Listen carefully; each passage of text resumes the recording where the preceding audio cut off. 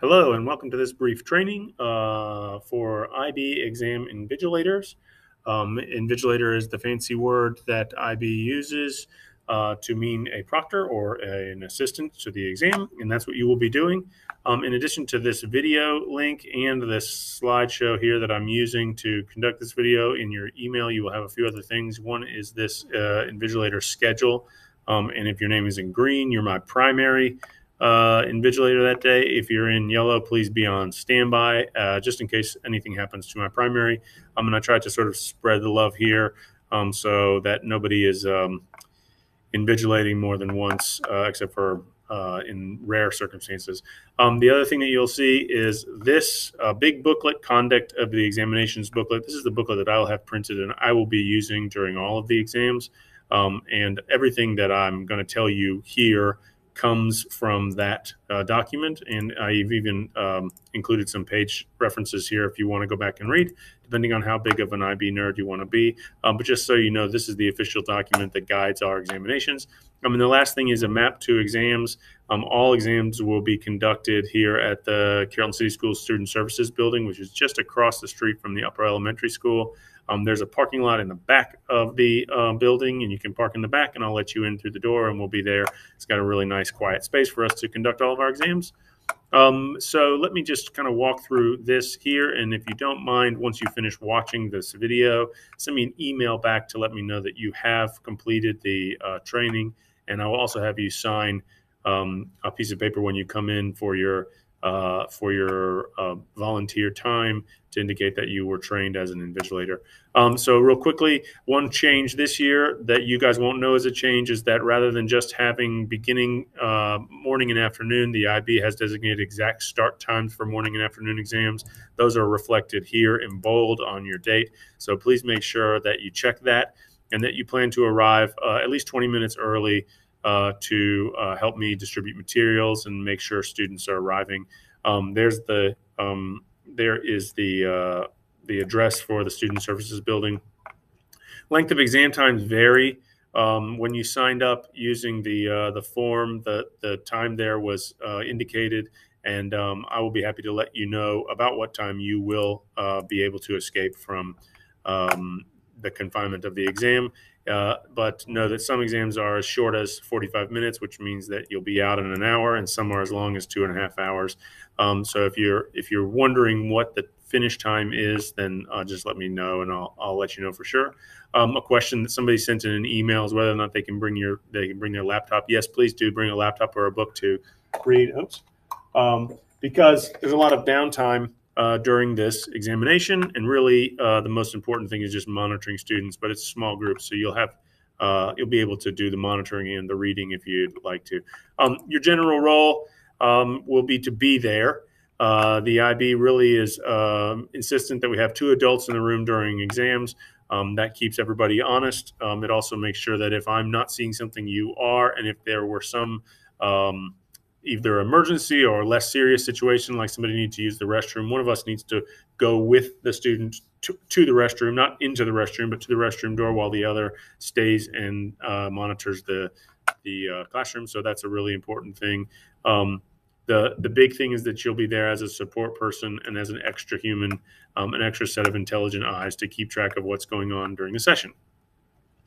Exam materials must be secured and monitored at all times, so that if I needed to leave the room, you would be tasked with just keeping tabs on all the materials. So preparing for the exams, we'll be giving them assigned seats. Most of this I'll have set up before you arrive. As students walk into the room, I will hand them a number card. They will go to the seat that designates that number, and that will be their assigned seat for the exam session. That keeps it random. We do need to make a seating chart, which we'll do once the exams start, and that's so that if there were any questions about, matters of propriety, we will be able to go back and see who was sitting where. And I randomize those seat selections upon every exam so that students are always sitting in different places. We'll put some pens and pencils, calculators when they're necessary, mints. Students really look forward to having mints on their table, so we'll just make sure that those are all set out in the beginning. Some things to know that these are things that are allowed for exams and things that are not allowed. Basically, they can bring in with them pens and pencils, rulers when it's time to do the math exam or the biology exam, for example. And then this won't be an issue for us. We won't have translating dictionaries. They can't bring any paper in with them. They can have as much of the exam stationery as they want, but nothing else gets to come to their desk with them. When candidates get there, they have to stay outside until everybody's present. Everybody walks in together. Basically, students aren't allowed to bring anything in except for those things in this list. And also, the IB does make special dispensation for a lucky charm. If they bring water in, it needs to be in a sealable bottle so that we don't end up with spills. And then all the other stuff that they have that they bring with them, keys and phones and things, have to be left at the back of the room. And you can have your cell phone on just in case of an emergency. And I will also have my cell phone on. And like I said, once the exam gets underway, if you have a book that you're reading, so long as you're looking up every now and then to see what's going on, then you'll be all set. Students aren't allowed to talk once they enter the room. They need to be really quiet once the exam session begins and sort of stay silent until exam session ends. When we start the exam sessions, the IB they send the examinations in these sealed packets. I don't open those packets until the beginning of the exam session, so you'll see me cut open the packet. It's one of the things that you'll write down in the journal. I'll write start and finish times on the board. In fact, actually, I'll run a countdown timer, and they have 5 minutes of reading time at the beginning of each exam. This is kind of an interesting thing. They're not allowed to make any marks on the paper during the reading time. It's a chance for them to read the passages or look over the questions or plan and mentally the approach that they're going to take. And then once that 5 minutes is up, we start the test timer, and they have until that timer goes off to finish the exam.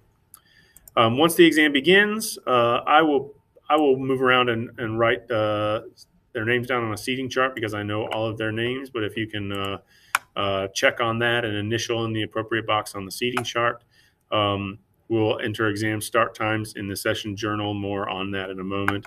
And then every now and then stand up and walk around. These are relatively small groups, so there's a good chance that with you near the back of the room and me near the front of the room, that we'll have a good line of sight for every student, but every now and then just walking around to let them know that we are monitoring. If they run out of paper, we can give them more of those. If they run out of pencils, we can give them more of those. If they needed to go to the bathroom, somebody needs to walk to the bathroom door with the student and remain there until the student returns. So everybody sort of, once the exam starts, has to be monitored at all times. That's the big deal. The exam session journal, this is the big responsibility for you. It really is just a little notebook. For each exam session, we'll put the date, the name of the exam being given.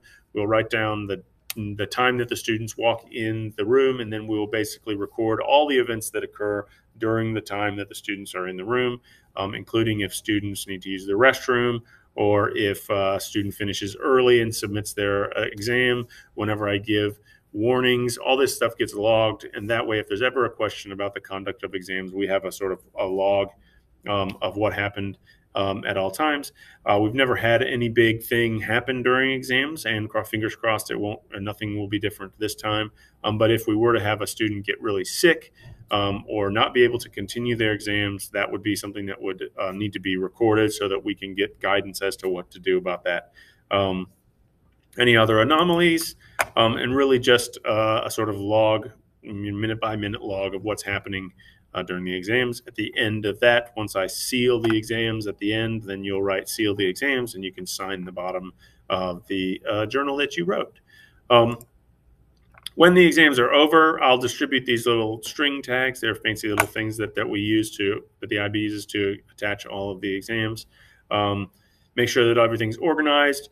We'll get everything collected, and before anybody moves or talks, everything collected, and then I will seal the exams into the plastic envelope. They'll be sent back to the IB in, and once that I have sealed the exams, then the exam session is over and students can be released. And the invigilator's instructions to candidates, this is a longer section. This is the sort of script that I will use as I'm reading. You can kind of look over that if you like. I'll plan to read them, but it gives you an idea of the pace of the exam and what sorts of instructions the students will hear. And then once they've left, we'll seal it up in the envelope and write the number of scripts, and I'll seal the envelope, and you can write Mr. Brewer sealed the envelope. And then after that, nobody has access to the exams. So you can see that part of this is about the control of exam materials from the very beginning, from the moment we have access to them, when we cut open the packet, to the very end when we seal the packet for mailing. And your support in kind of keeping track of where everything that's happening in between is really the most important part of that. That is the big things. Once again, please check and double check your exam start time, because they sort of change depending on the exam day. Some start at 1 p.m., some start at 2 p.m., some start at 8:30, some start at 9:30.